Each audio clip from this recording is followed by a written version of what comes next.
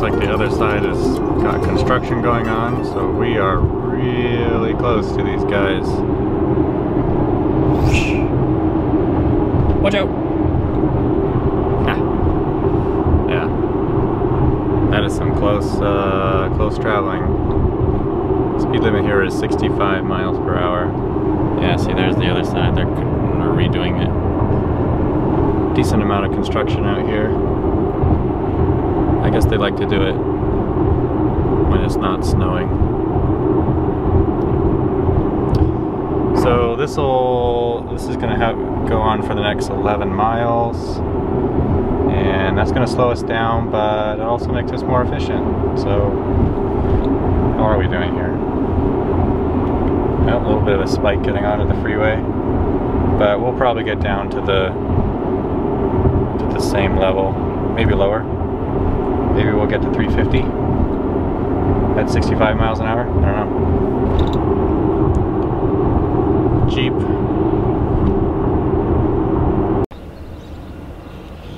Made it to the where are we? Sydney, Nebraska. Supercharger, staying on I-80. Yeah, so I got here with 14%. I increased my speed a little bit since I had so much extra juice. So yeah, let's take a look at the map. Well, first of all, let's look at the energy. Yeah, so energy use is going up. Last 5 miles was a lot less, but over the 30 miles, we're now getting into the 400s watt-hour per mile. Not exactly sure why the difference, but probably wind, maybe elevation. So the next one, Cheyenne.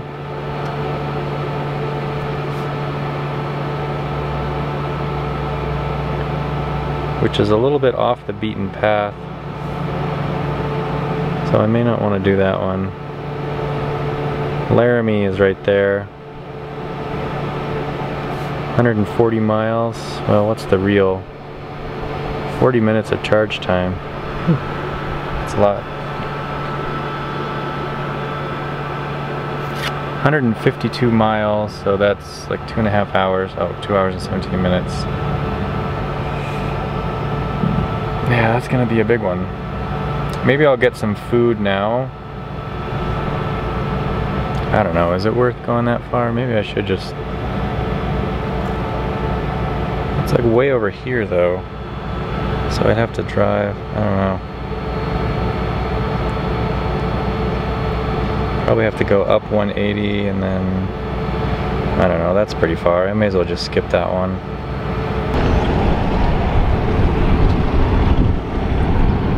So this is a spot with a hotel right next to it. There's usually a restaurant here, but it's probably shut down due to COVID. And then across this road, there's other restaurants like McDonald's, Subway, DQ. And then way over there, there's a Cabela's, in case you need a fishing pole or something. There's also a herd of geese.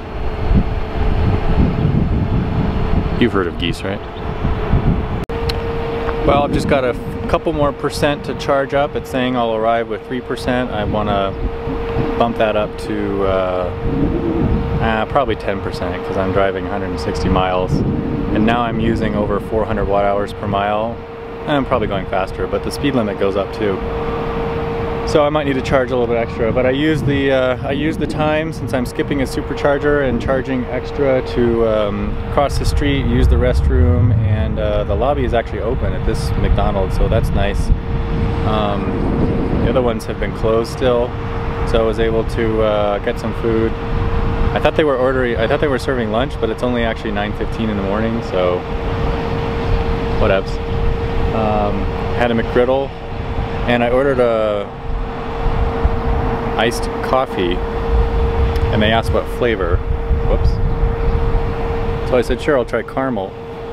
And it's almost like entirely cream and caramel. There's like hardly any coffee in it, so maybe I'll get coffee somewhere else or something. super sugary. I didn't really want super sugary. Let's see. I can tell you're in the Midwest. Hey.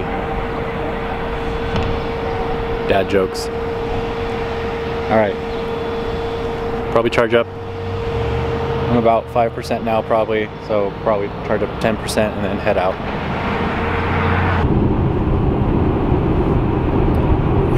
We be cruising. I've been getting some warnings that I need to stay below 80 miles an hour. It's projecting 4%. We're using a little bit more than usual. The last 5 miles have been in the 460s, 15, 30. Yeah, so we're trending upwards in energy use. So I'm gonna go a little slower for a while, probably for about 10, maybe 15, 20 minutes, and see if I have to slow down more after that. But otherwise, it's going nice and smooth.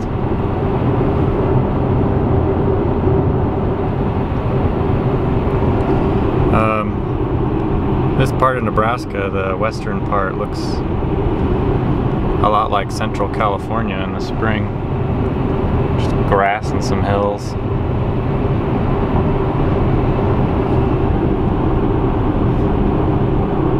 Not as many Teslas as I-5 in California.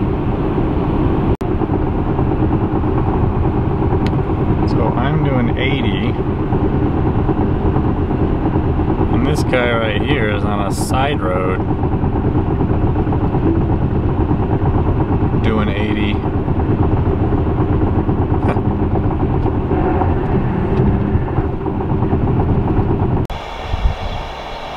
Yo, what's up? This is the Laramie supercharger. Got a Fairfield Inn. I don't know what that is. Comfort Inn and Suites. Yeah. Anyway, almost ready to go. I was on the phone when I first got here and charged.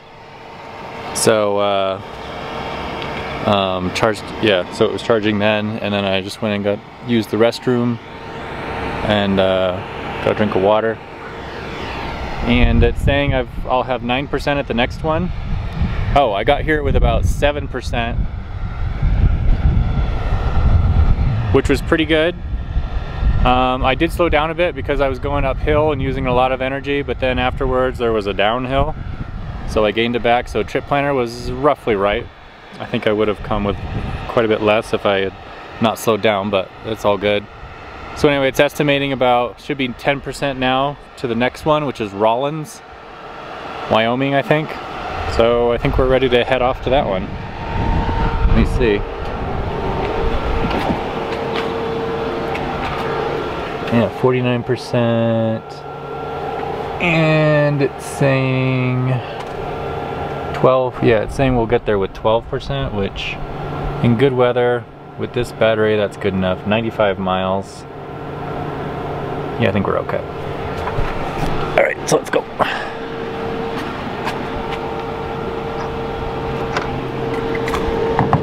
Ugh.